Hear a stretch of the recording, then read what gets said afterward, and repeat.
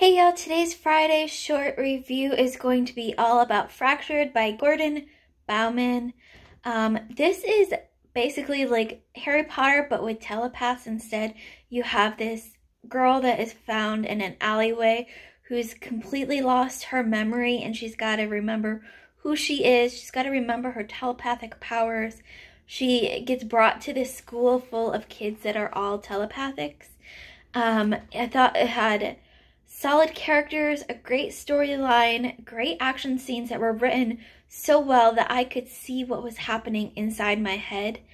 And this is just book one in the series, so I can't wait to see where this story goes.